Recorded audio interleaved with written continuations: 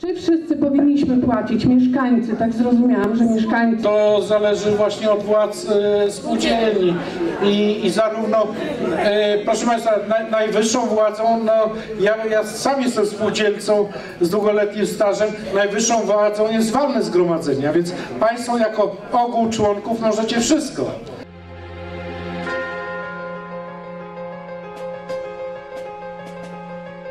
Macie prawo, decydujcie i korzystajcie ze swoich praw jako członkowie spółdzielni.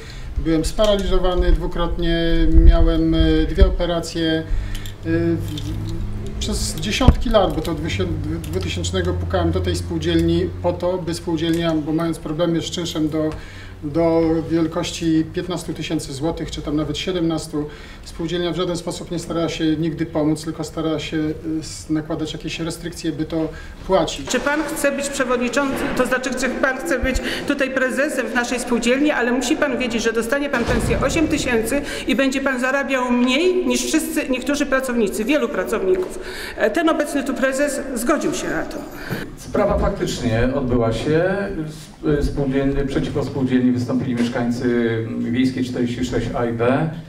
Przewidując, że naprawy, remonty w częściach wspólnych nieruchomości finansowane są za pomocą środków funduszu remontowego, zasobów mieszkaniowych i finansowanie remontów realizowane jest zbiorczo w skali funduszu remontowego, zasobów mieszkaniowych całej spółdzielni. Pan prezydent powiedział, że takie pomocy udzielił.